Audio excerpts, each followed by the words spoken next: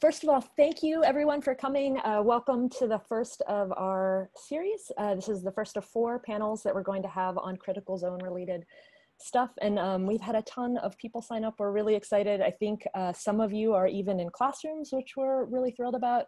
And I think there's a hardcore contingent from Beijing that's on right now at 2 in the morning. So anyway, welcome to all of you for being here. To give you just a heads up about these next 4 panels, what you'll see today and what we'll have for the next 3 weeks, we've been funded by the National Science Foundation to think about inclusivity in the critical zone network. And so our goal for these cyber seminars or these panels you'll see on Kwasi are a few things. One is to introduce concepts in critical zone science. So this is this integrated disciplinary, multidisciplinary space between earth and environmental science that we'll talk more about today. And also share with our audience different ways that you can be involved in this really cool, exciting area. And we have different foci for undergrads and grad students, postdocs, early career faculty, et cetera. And we'd like to connect you guys and be able to have you ask questions and have us try to answer some of those as well. And part of what we'd like to do with this workshop is inspire the next generation of inclusive leadership. And this image here on the right is sort of 6 signature traits of inclusive leaders. And we would like the critical zone community to lead in that sort of idea. So just as a header to many of you, I don't know what the backgrounds are of everyone here, but this idea of critical zone science is the integrated earth and environmental sciences that look at everything from atmosphere all the way down to the base of bedrock. And this includes a whole bunch of integrated disciplinary sciences, geology and hydrology, ecology, atmospheric science, chemistry, soil science, climate, etc., wireless sensor networks. So there's a bunch of exciting things that fall within this critical zone network. And in order to solve some of these problems that feed back on one another, we need people with diverse skill sets and thoughts in order to move forward, because the problems are not just complicated, but they're complex. So as I mentioned a moment ago, we were funded by the National Science Foundation to try to build community within the critical zone network. So we would like you to become a critical zone scientist if it's of interest to you.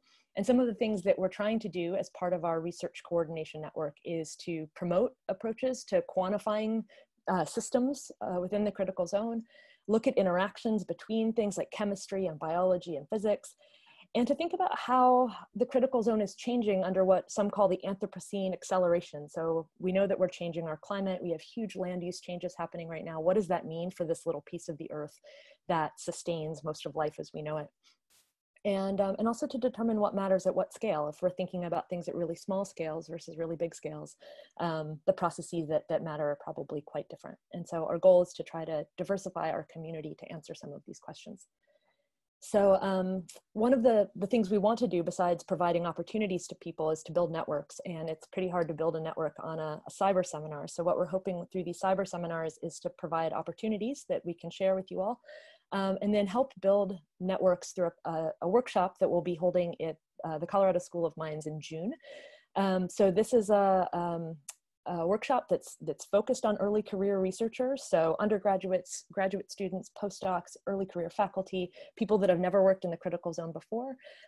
We'd like to invite you to Scenic Golden in June. And this is a workshop that's funded by the National Science Foundation, so there is no registration fee. That's all been covered. We'll be able to cover your housing and your food while you're there for this 3-day workshop. And we have travel support for the early career folks that apply. We can have up to 80 people there, so we hope you apply. If you are more senior faculty, please encourage your students and postdocs to apply. And we're especially looking for people from underrepresented groups to participate, and we mean that in the broadest of sense, from first generation college students to people that identify within the LGBTQ community to veterans to gender, ethnic, racial minorities, the whole spectrum of folks. We'd love to have you be a part. So there's a web link there to our website. There's an application at the bottom, and we're looking to have those applications in by April 1 so we can give people enough time to buy tickets. So with that in mind, today you have a super exciting panel of amazing people that I'm excited to have talk with you. They only get 2 slides to share with you, and one is on an interesting piece of the critical zone that they want to share with you around measurements. So how we actually make measurements in this little piece of the earth, this little skin from atmosphere to groundwater. And then one slide they're going to share in a way that you can also participate. So if this is something of interest to you, what are some opportunities to get involved? So today's panel is going to have 6 folks who I'll introduce as they come through again, but we'll see Jorden Hayes from Dickinson College, Jill Marshall from the University of Arkansas, Adam Ward from Indiana University, Daniella Rempe from the University of Texas at Austin, Alexis Navarre-Stichler from the Colorado School of Mines, and Jennifer McIntosh from the University of Arizona. Nikki West is also here online with me as the other facilitator. She's going to be helping to manage the Q&A at the end of the planned talking part of this panel. So with no further ado, I'm going to turn this over to Jorden Hayes. Great.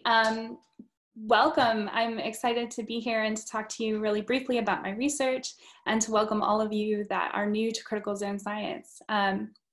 So what I'm really interested in is the deep critical zone. And I know we've already seen this conceptual figure before, but just to kind of talk about what do I mean by the deep critical zone, I really mean this zone underneath the very surface, the stuff that's inaccessible other than drilling or some kind of deep trenching process.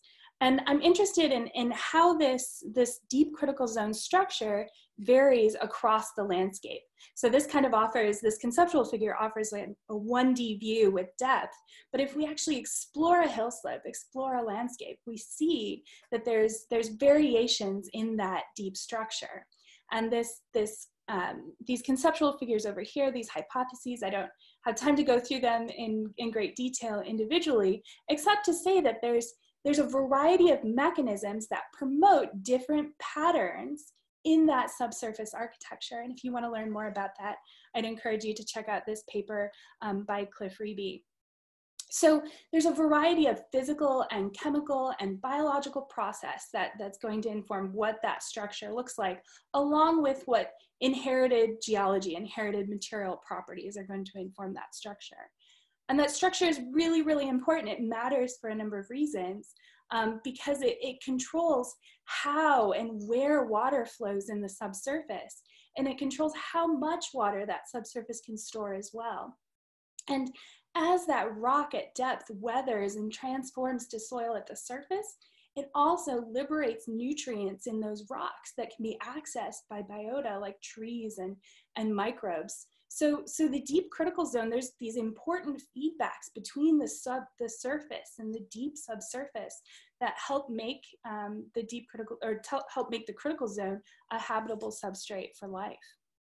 So how do I actually measure this? I'm interested in using near surface geophysics, which is a non-invasive or minimally invasive way to kind of image or map out material properties in the subsurface. There's a variety of near surface geophysical methods. I use seismic refraction quite often, and that's what you're seeing in this first image up here. So this is like a profile, a slice into the critical zone, mapping out how seismic wave speeds, how seismic energy travels, how fast that travels in the subsurface, and that's what the colors represent. And if you just look here at, a real quick look, you can see in this colorful fuzzy image, there's a lot of lateral variation in that structure across this hill slope. But we don't just stop there. We're interested in transforming those colorful fuzzy images into something that's more tangible and more usable by the broader critical zone audience. So we use methods like rock physics models to translate seismic velocity into a measure that's more useful, like porosity. So porosity is key for a number of reasons, and we're curious about how porosity actually forms through these different weathering mechanisms. And I think an important note here is how interdisciplinary critical zone science is. And so it's important to kind of incorporate and talk to other disciplines and be a transdisciplinary scientist. So in this study, we also incorporated geophysical or geochemical measurements. And those were really surprising and exciting because those geochemical measurements reveal that the porosity, the generation of the porosity, isn't dominated by chemical mechanisms, which is kind of the conventional assumption for how porosity forms in the critical zone, but rather that these measurements reveal that physical processes really, really matter in developing this deep critical zone architecture. So one step even further, we combine these geochemical measurements and these geophysical measurements together to map out this metric of weathering, which is volumetric strain, or how much the rock has expanded apart. And now we can look across the landscape and see how there's variable weathering taking place.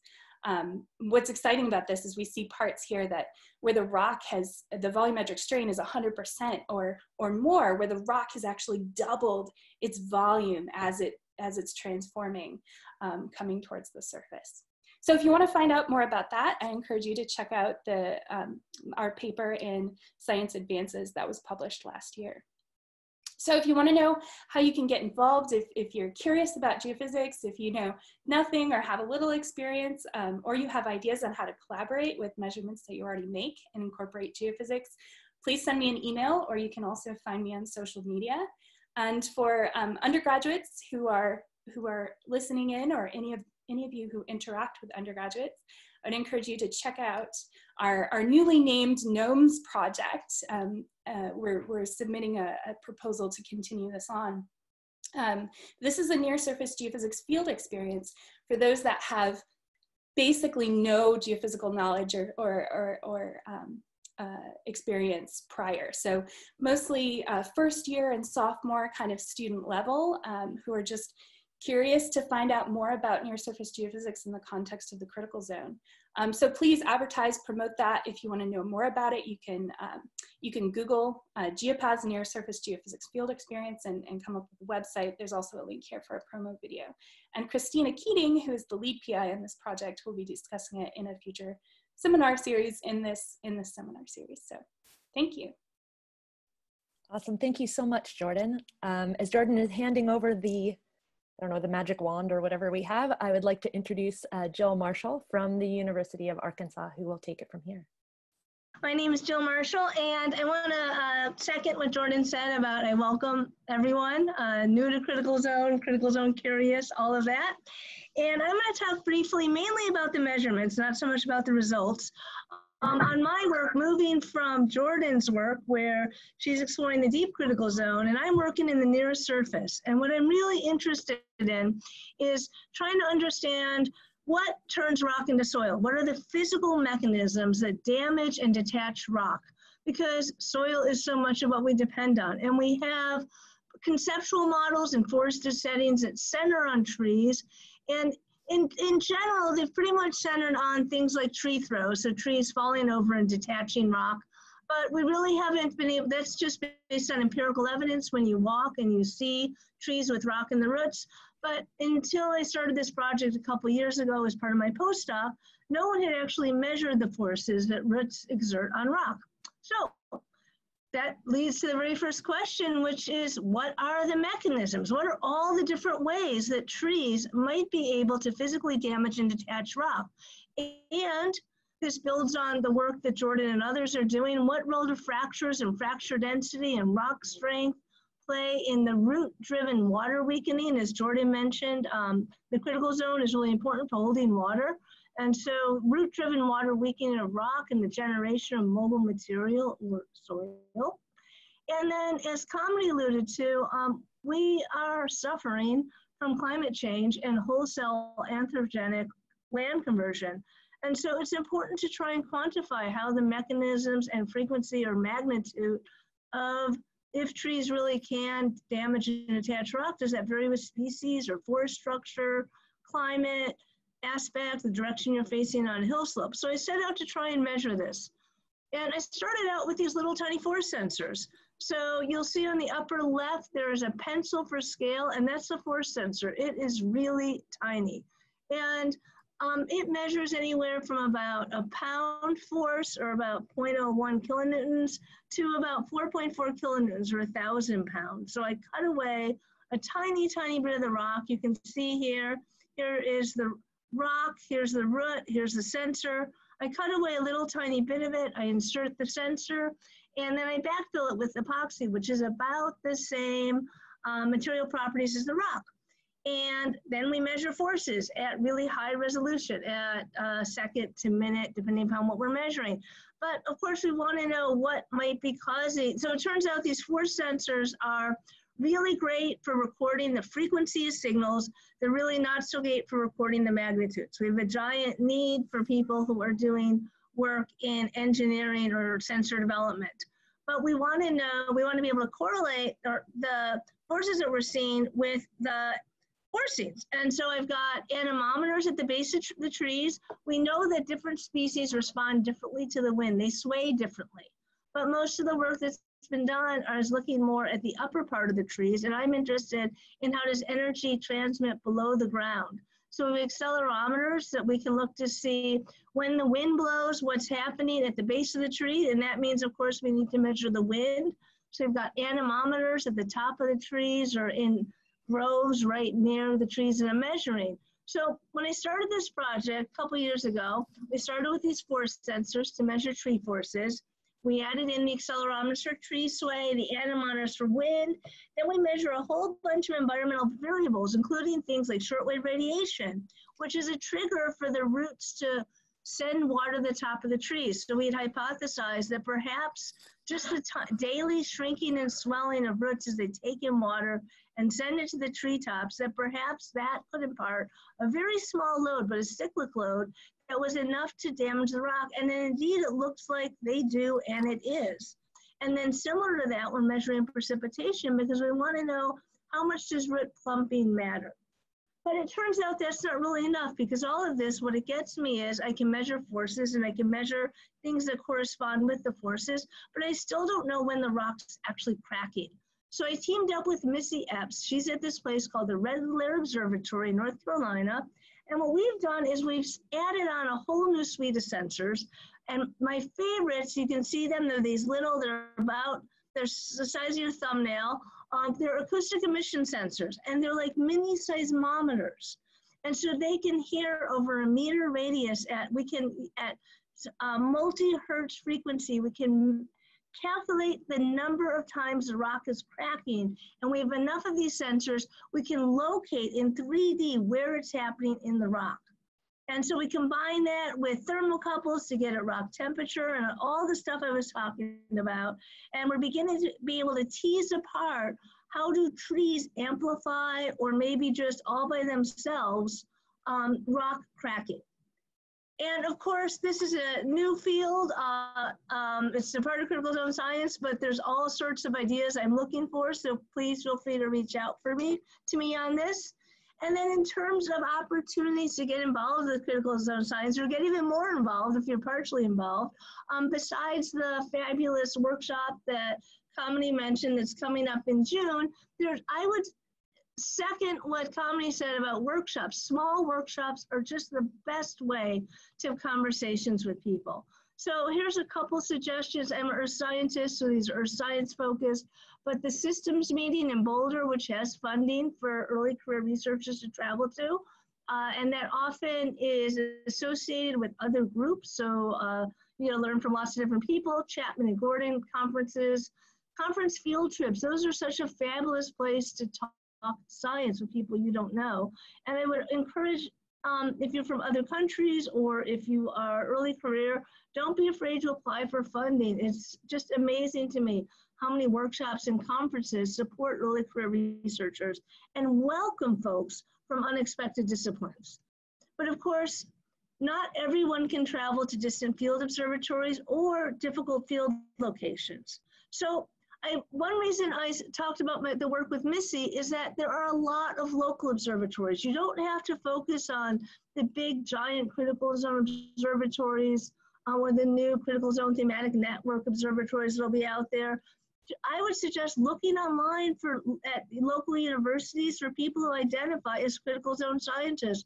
And often they have set up small observatories where there's many disciplines working together. It's a great way to get your feet wet. And then there's, of course, the Critical Zone Exploratory Network. I have the web address there. They have a list of sites and researchers. And then importantly, if you have a physical disability, there's a group called IAGD, the International Association of Geoscience Diversity, which can help facilitate either remote visits or getting grants for equipment and working with researchers on sites so these can become accessible to you. And then finally, there's a lot of skill sets are needed. So you're meeting us at our set of skill sets, but I think there's a giant unexplored world out there of people who can participate in critical zone science. We're sadly lacking lots of rock mechanicians, in my opinion.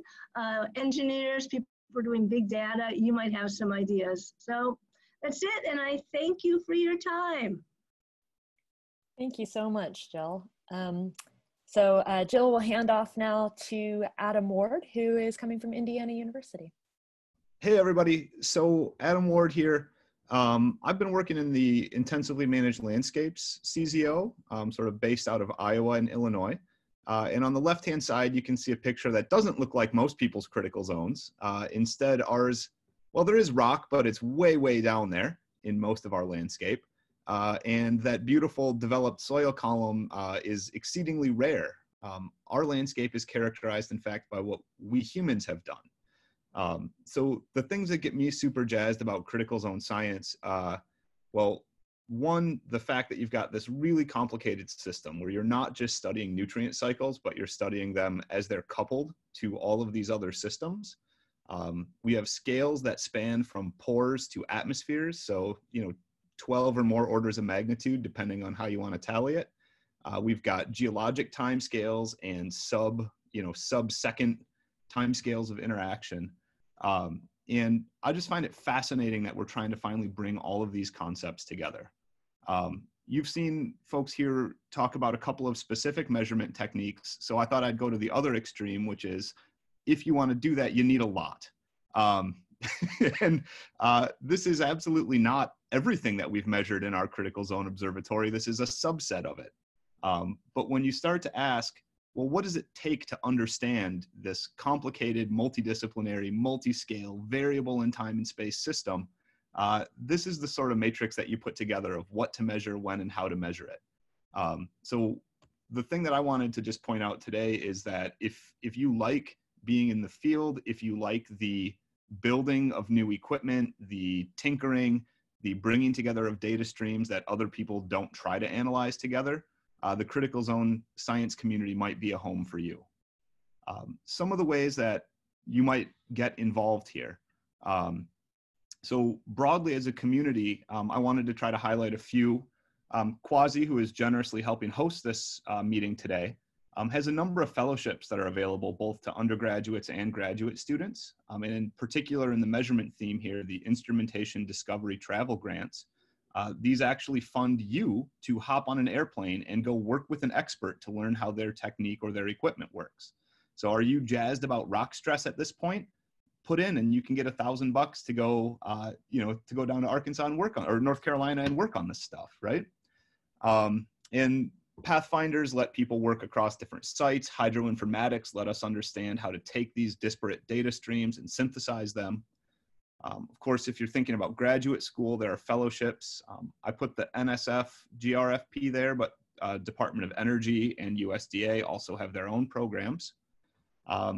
There's a host of different community experiments out there, which I think are really fascinating to help us get at spatial variation. Wonders is a project that the Department of Energy runs.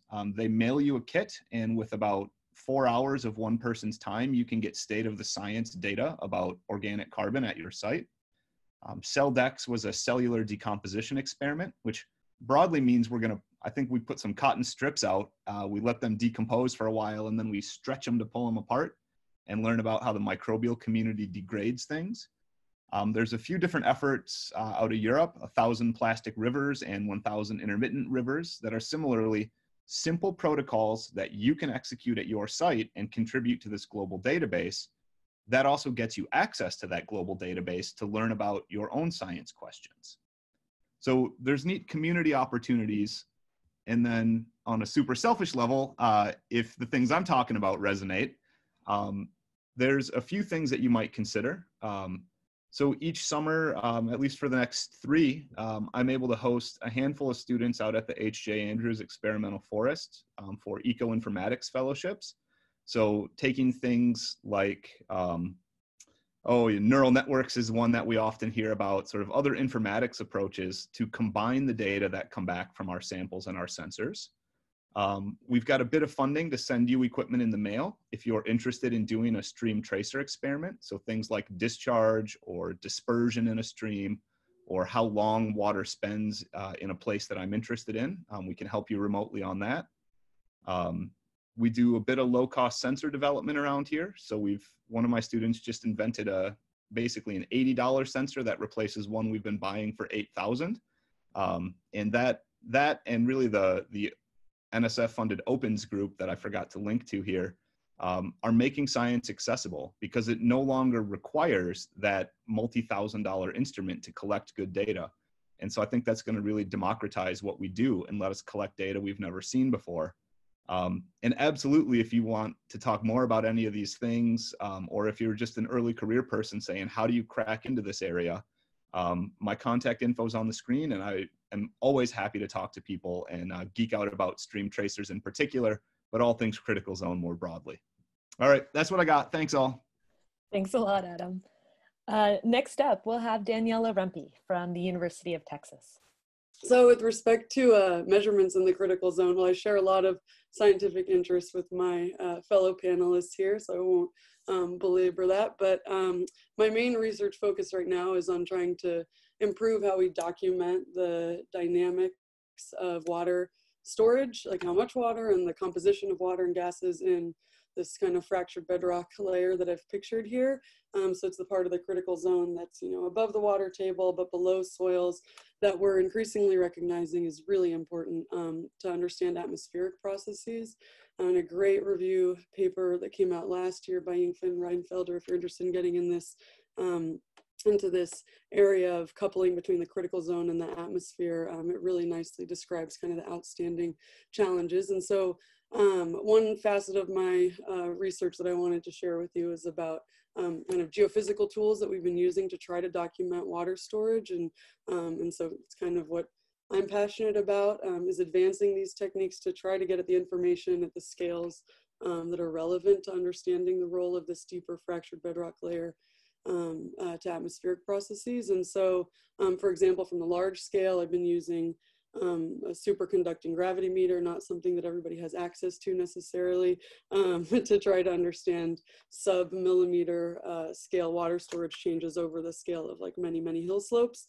And then from a much, much smaller scale, I've been trying to use borehole nuclear magnetic resonance or surface nuclear magnetic resonance to try to tease apart how this magnetization decay signal from NMR tells us about not just how much water there is, but how that water is distributed in the pore network. And the reason that that's important to us is that we'd like to be able to partition the water that's stored there between water that can be taken up by plants and water that ends up in groundwater reservoirs or in our streams for runoff. And so that's kind of the focus of my research right now, particularly regarding measuring the critical zone. And then I wanted to, I guess, highlight some opportunities that have been really critical in my research development, and then encourage others to look into them. The Summer of Applied Geophysical Experience, SAGE, is available to folks at early stages in their career, including assistant professors, I think. And so that is similar to what Jorden described earlier, pretty, you don't need a super intense background in geophysics, but it can expose you to lots of near surface geophysical methods. Same with IRIS internship programs. I put those up here. I've been personally very, I guess, influenced by the field trips and workshops that I've done through organizations like GSA and Soil Science Society of America and SEG.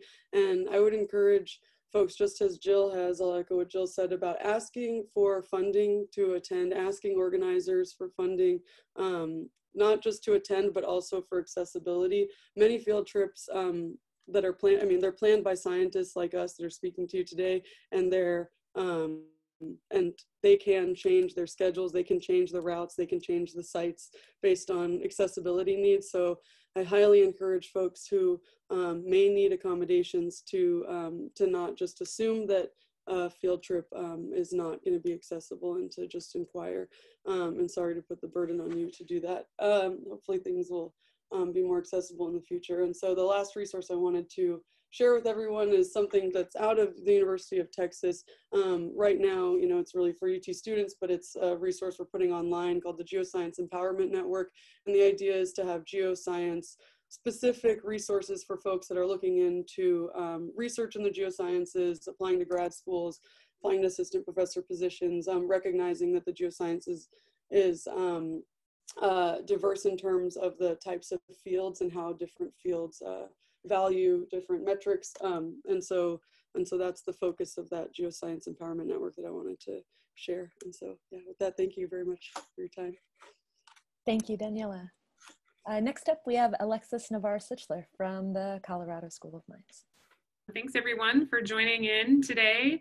I'm a geochemist who works in near surface environments, trying to understand the processes that control rock weathering and solute sourcing as one part of the research that I do. So I just wanted to highlight one area of geochemistry research in the critical zone, and that's thinking about how solutes are produced in watersheds. The signature of that is essentially water chemistry that comes out of the watershed, either in a groundwater sense or in a surface water sense.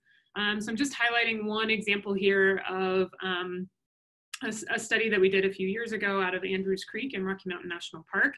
We're interested in these high alpine environments because they're potentially sensitive to climate change in ways that other systems are not, and could show changes associated with future climate faster than other larger watersheds that may be more buffered. So what you see here is sort of a talus slope at the base of a glacier. The stream kind of runs down in the middle. And then we've taken water chemistry data that the USGS has collected over quite a long period of time and looked at both concentrations of solutes. So here's the concentration of silica in Andrews Creek, and used discharge data. So you can see in red the discharge curve for one water year in 2003 to calculate mass loading. And so we're looking at really the mass of solutes produced in the watershed and how they're exported. So in these systems, we see a very interesting hydrograph where you've got, sort of low flow over the winter where things are frozen and everything's covered in snow. And then we have a big snowmelt pulse and then a return back to sort of base low conditions in the winter. So the questions that we're asking in systems like this is how do controls on solute production change over time, both within 1 year. So in this middle graph here, if we look at concentration as a function of discharge on the upper plot, the black curves are the black points are base flow up to peak discharge over spring melt, and then the red is on the tailing end, or as discharge wanes after peak flow. And so what we see is a little bit different behavior in base flow conditions than we do during spring melt. And so we're asking the question, what drives that difference in behavior throughout one single year? And then we've looked at data over a number of years. So on the bottom, we've got data from 1998 up through 2013. And we sort of categorized years as either wet or dry. And so we're starting to think about, solute production from year to year, and how the hydrology of a system helps to control that solute production. Ultimately, what we want to do is to be able to predict these changes through time. And so not only do we want to understand them from past data, but we want to try to predict it through time. And so we use not just field data like I've shown here, but experimental work in a lab to try to figure out how rocks weather. So we've adapted microfluidic techniques where we laser etch channels into the tops of mineral surfaces. Whoops, I did not mean to change that just yet.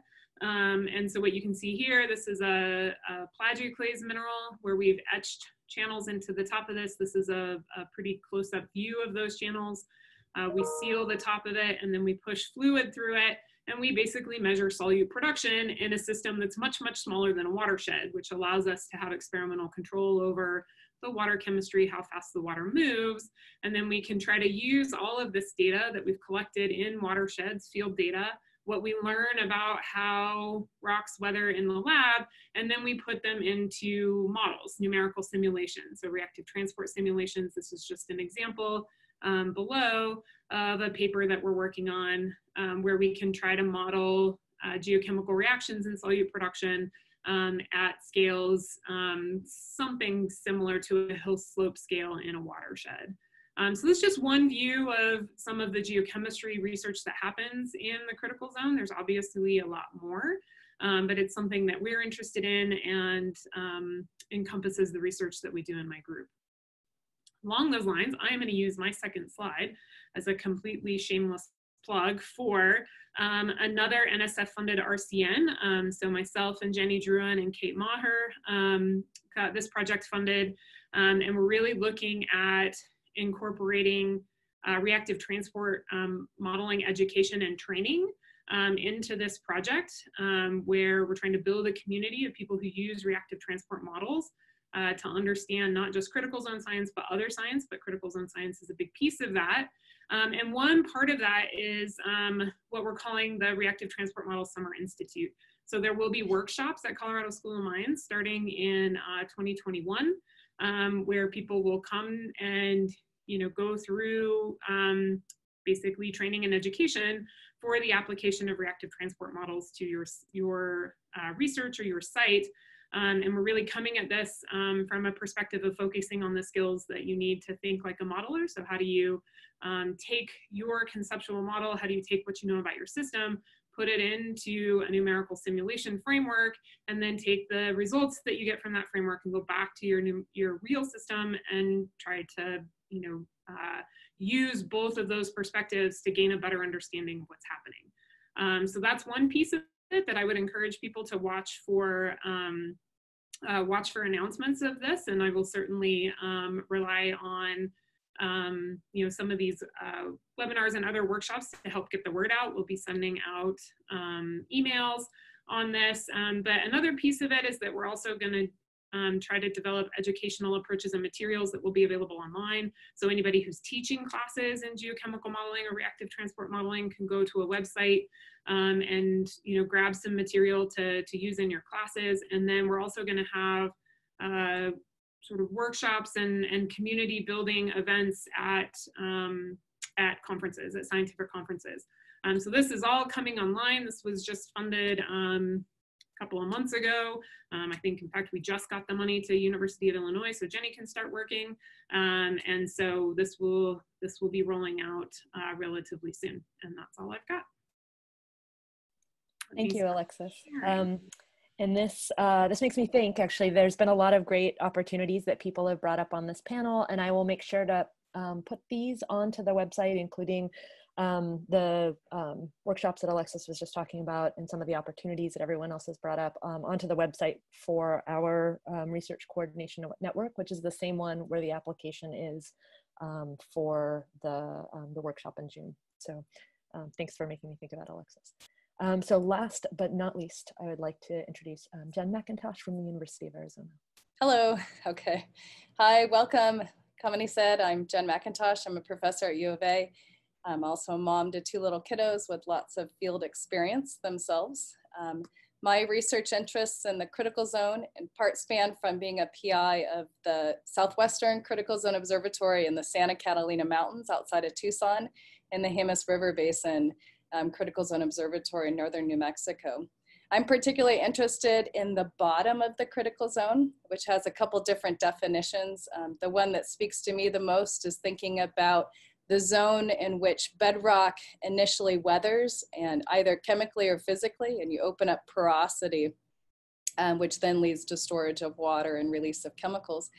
I'm interested into what's happening at the bottom of the critical zone, particularly how it's connected to the Earth's surface and why it's important for society. So I thought today I'd just highlight briefly some of the research that's been done recently by 3 of our PhD students. the reason why the deep critical zone is important is that we know that water coming from the deep critical zone sustains stream flow, both in terms of quantity as well as the quality of that stream water. But we often use those chemical fluxes like Alexis showed to infer what's happening in the deep critical zone. And we often infer things like how water is routed through the deep critical zone, what kind of reactions between water and rock is releasing solutes and sustaining biology. And all of that is really by looking at stream water to infer, kind of a black box of what's happening in the deep critical zone. And we don't know a lot about its structure and how it's functioning and how it might change over time, as well as across spatial scales, like across hill slopes, and how that deep critical zone might respond to, say, fluxes coming in from the surface of either water or dissolved gases or dissolved solutes, and then how it might be controlled by what we call the bottom up, or the initial geology, how that might be shaping the structure and function of this deep critical zone. So some of the key measurements, since it's often out of sight and out of mind, are some of the geophysical measurements that several folks on the panel have already described. And we're able to illuminate the deep critical zone down to about 50 meters in different landscape positions from those geophysical measurements, as well as coupled to deep drilling, which is something that I'm particularly interested in, as a way to access the rock and the water that is at significant depths. We collect during that drilling process continuous cores of rock and soil material that we can analyze in the laboratory for things like geochemistry as well as microbiology. And once we've drilled these deep boreholes, we can install monitoring wells that allow us to sample the water and investigate how it changes over time, both the level of the water, its dynamics, as well as its chemistry and how long it's been in the subsurface. Once we have better information about the deep critical zone, we can couple that to what we see at their surface through stream waters that might be sustained by water coming from the deep critical zone. And one thing that we've done, as well as many others, is to look at that stream water over time and looking at high resolution, particularly as the stream water changes, as Alexis showed, during dry periods or during snow melt. We can look at, again, the change in water chemistry, the transit times, and the quantity of that water to have a better understanding of its connection to the deep critical zone. So just an example of some of the findings that our graduate students have found in our critical zone observatory sites in the southwestern US. We find that the groundwater in the deep critical zone is primarily recharged by winter precipitation. We know that that water has resided in the deep critical zone on the scale of tens to thousands of years. And again, that deep water is what's sustaining stream flow at the surface.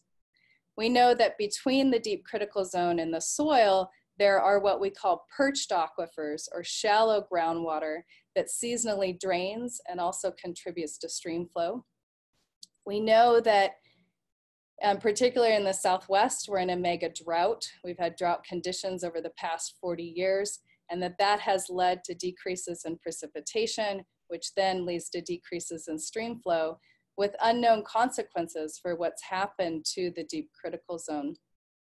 And finally, in some of our sites, they have a really complex geologic history, such as the Jemez River Basin Critical Zone Observatory in the Valle Caldera Preserve, which is a volcanic setting. And so some of the structure of the deep critical zone and those mineral weathering processes happened really early on after deposition, and some of that is happening more recently. And so I think it's important to try to disentangle kind of that early history and more modern weathering of the critical zone. So I just wanted to highlight that, even though critical zone science, has been happening for quite a while now, we're really just scratching the surface, and that there's a lot of open questions to hopefully engage some of you in that. Particularly from our sites, open questions include things like, what role does microbiology play in deep weathering processes and the release of solutes from this bedrock to the streams? And how are these high mountain elevation sites that we intensively study connected to aquifers downstream, which are people's water resource? And then finally, how are long-term geologic timescale processes connected to what we think of as more modern fluxes? So stream response to recent precipitation, for example. And finally, as several panelists have mentioned, how is the critical zone changing in the Anthropocene or because of the climate crisis? What impacts will that have on critical zone processes? So how can you get involved besides developing your own research questions or jumping on some of those that I just highlighted? There is these critical zone observatories that have been funded for the last 10 years. The funding ends this fall for those existing observatories. However, the National Science Foundation put out a new call for what they're calling Critical Zone Collaborative Network grant proposals. And folks have already submitted grants, and they should be hearing by next fall if they've been funded. And so stay tuned. In fall 2020, we expect about 8 to 10 new projects related to critical zone science will be funded by NSF, and they're likely to have a strong engagement component and with multiple sites. So again, stay tuned and contact PIs once those proposals are funded to get engaged. The critical zone RCN workshops have already been highlighted, and I really encourage you to attend those. As folks have already communicated, those are great opportunities to really network and learn about cutting edge science. I wanted to mention for the early career faculty and postdocs that critical zone science proposals can be submitted to the basic programs within a NSF earth sciences, such as hydrologic sciences or geobiology and low temperature geochemistry, or for a larger, more interdisciplinary proposal, the FRESC program. Several critical zone focused proposals have been funded through those programs. And finally, speaking about the University of Arizona, I think this is true of other universities as well. With the growth of critical zone science, there's really been a lot of hiring of early career researchers at universities. And at the U of A, we've got over 15 faculty doing critical zone science.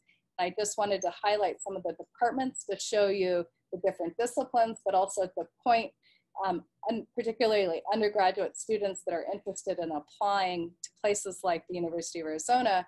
You might look in our department, hydrology and atmospheric sciences, but we've got faculty in geosciences, environmental science, School of Natural Resources, and geography, all working on critical zone science. So I encourage you to contact those folks and feel free to reach out to me if you have any specific questions about either my group or the University of Arizona in general. Thank you. Well, this is great. I would like to thank our panel so much. We have a few minutes that I would love to open the floor for questions. So the way we're going to do this is there's a Q&A box that folks should see, and you can type out your questions. And then what we'll do is we'll have Nikki West, who's here, call out to our panel if it's not clear. I see there's one question that's also been answered already by text, but we'll have Nikki potentially ask that one too. But please, anything goes for this group of people. So anything they've talked about, feel free to ask a question about. Anything they haven't, feel free to ask a question about. And we'll open the floor to all of you. Thanks again. So if you can see in the Q&A, we had a question about whether or not folks are looking into the actual effects of fungal hyphae. And it looks like Jill Marshall provided one response, but if Jill would like to share her response with the entire group. And then I think after she answers that, if anybody else is working with a team that is looking at, potentially looking at the effects of fungal hyphae, they want to chime in, we can just do little hand raises. So I'm speaking as a geomorphologist, so everyone forgive me. So the question was, are people looking at it? And my answer was, yes, absolutely. I know myself and several researchers are looking at, so for people who aren't familiar with what the fungal hyphae are, they're the mycorrhizae, the microbial community that lives on the roots of trees and often have a symbiotic relationship with the trees themselves. They go out and they mine nutrients in the rock and they help transfer water to trees themselves. And my understanding of this is that it's a really hard thing to measure in the field. There's a disparity in between lab numbers for microbial community rock weathering, for example, and what people see in the field. There's a bit about it in a review paper from 2017, Brantley et al., which we can post. But there's a huge group of people who've been looking at it in soil. So not, as far as I know, the rock is more difficult, but there's a large research group that have been looking at it in soil, and other people. I know Daniella is familiar with this. Other people might have more information on it. It looks like Sharon Billings also said that there are several researchers using sequencing data to try to link the kind of fungi or fungi with specific geochemical processes. And so this is certainly something that seems to be incorporated into individual research, and certainly could be something as we start developing these questions and workshops in June, things that can be brought up, because I think even within popular science productions, folks have been talking about the mycorrhizal fungi and the hyphae and what they do with transporting material.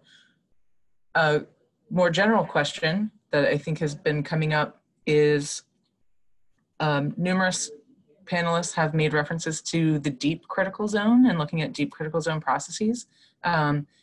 I am hoping, I'm going to start with Jorden because we haven't heard from her since the start of this, how you define the difference between the deep critical zone and what would be considered non-deep or shallow. Well, then I'll give you a classic geophysical answer is it depends, right? So the question was, how do I define what's deep? And, you know, I think you'll find a variety. That's a difficult question because there's so many feedbacks between what's definitely deep and maybe what's not. So it depends on the process that you're investigating, right? And where the connections are. I think that's the best answer I can give. Maybe somebody else can chime in there.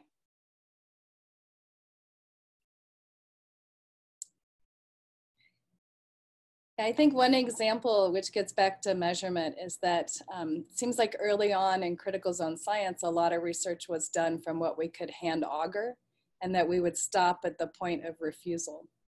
And what's happened over the last 5+ years is that there's been deep drilling campaigns, which has allowed us to drill down, you know, tens of meters, in some cases up to 50 meters.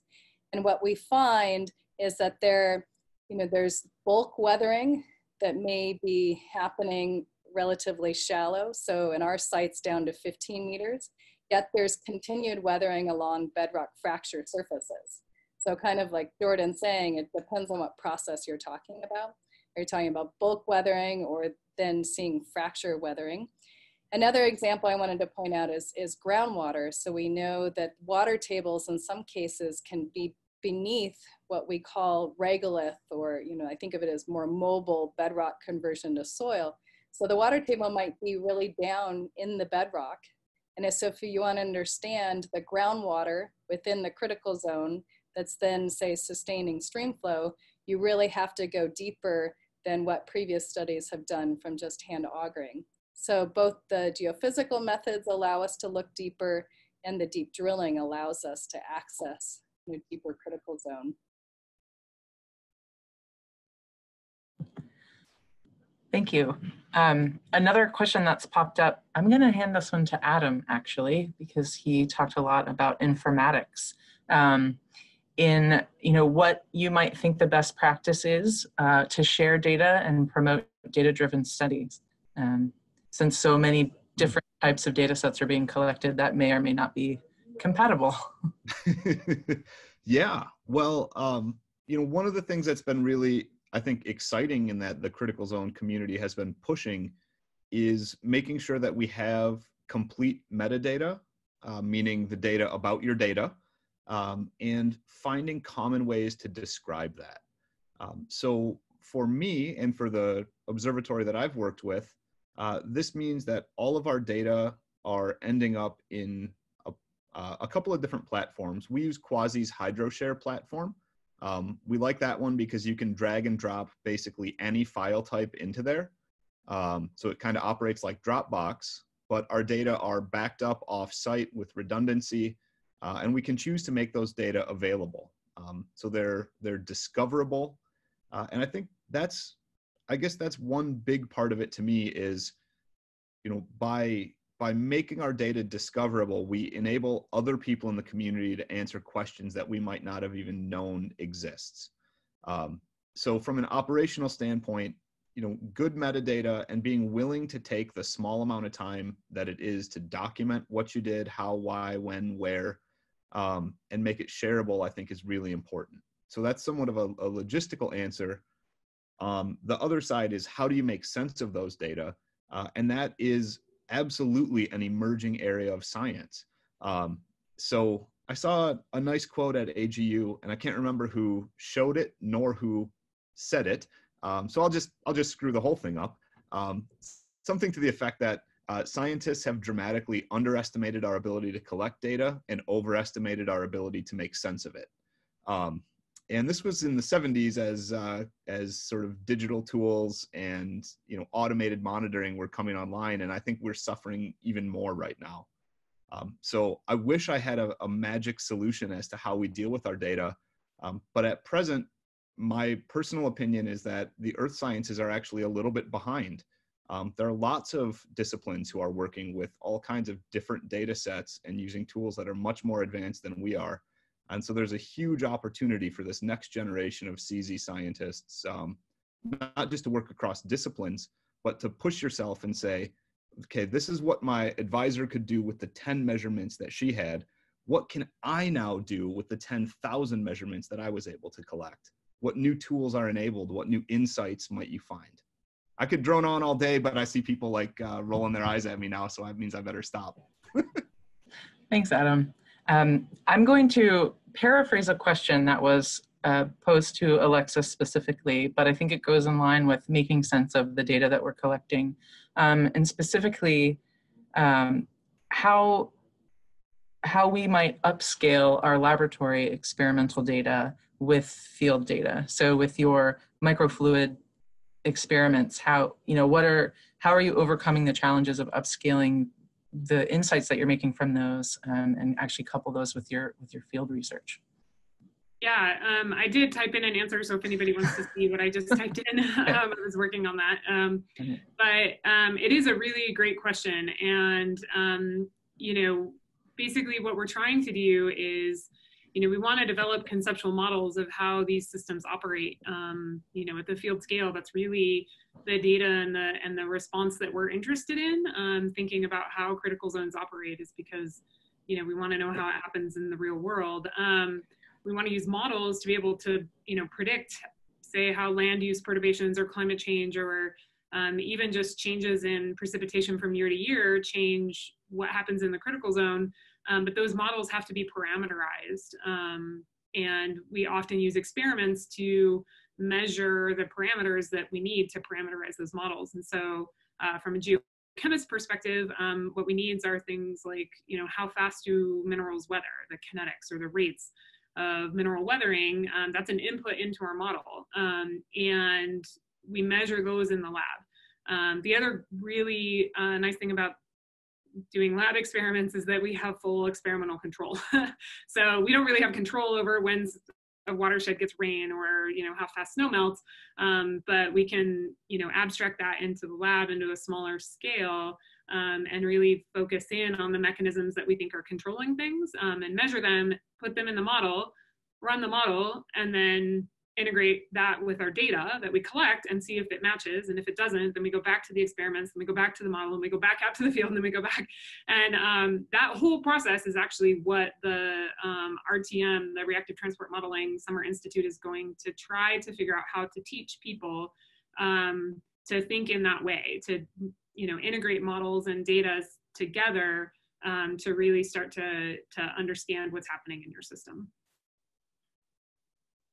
I'm sensitive to the fact, sorry, that we are probably running out of time, but I think that I see that Daniella has already signed up to respond to an open question. So maybe we can make this the last one. But with that in mind, I would love to have to keep these conversations going. Obviously, we have a panel again next week, and we'll try to leave a bit more time now that we know exactly what we're doing on this end, but also to feel free to contact any of us on this panel with questions, because we'd be more than happy to talk. So I'll hand it back to Nikki to maybe close out the party. Okay, so one last thing too, to follow up on Alexis's statement about coupling data and models together. That is another one of the foci of this RCN, is to actually get both modelers and data gatherers together so that we can get the most value out of the data sets that exist already, and also the data sets that are being planned. So please keep in touch with us as a group if you have ideas on how to do this one way or the other. So as far as the final question, I think that we were talking about was, I think some of us were surprised and interested in the idea that rock fracture and water stored in rock fracture could intersect with atmospheric processes. So we are hoping that maybe Daniella Rempe can make some clarifying statements about that, because it's definitely an exciting new topic. Yeah, so I mean, I think we're just all together as a community, like globally recognizing that soil sampling is just, as Jen mentioned, our ability to auger doesn't really dictate the ability of the subsurface to hold water. So, so yeah, we're all kind of both in like the carbon cycling community and in the hydrology water cycle community, recognizing that there are resources in the rock, and in some cases these are the limiting resources. And so as we consider environmental change, yeah, the plants that are mediating the connection between the atmosphere and the rock might be sensitive, or maybe even more sensitive, to these deeper sources of water and nutrients and their evolution and sensitivity to climate. So, and that was, I guess, the comment there. There's a lot of active research on this, but a lot more is needed. And I think the emphasis so far has been on places that are limited, water limited, and I think it's kind of emerging that it's not really, or like at least plant reliance on water sources and nutrient sources in rock are not limited to places that are arid or have strongly seasonal climates, and so it's this kind of like a brand new, exciting new frontier to think about. Yeah, I don't know if that addresses. And I answered the question also, or I typed a little bit as well. I wanted to say, I guess, one thing. I know we're ending, but I think one of the things that I hope would come out of this is that, we emphasize field camps at least I'm in a geoscience department, and I know ecology departments emphasize field camp. And I know there are a lot of different efforts to train people in measurement techniques specific to critical zone science, and many more are coming out. And sometimes they're only short-lived, like they only happen for a year or so.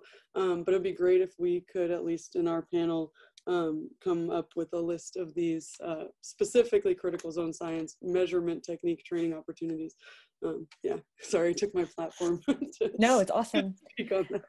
So with that, I know that we ran a little over. I thank you all for holding out until the very end. We really appreciate it. For those of you that are interested, we'll be back at the same bat time, same bat channel next week for the second coming of the RCN cyber panels, which will be about modeling the critical zone. We'll stay on and finish answers to any questions that anyone has here, but otherwise, thank you all so much. I very much appreciate you taking the time.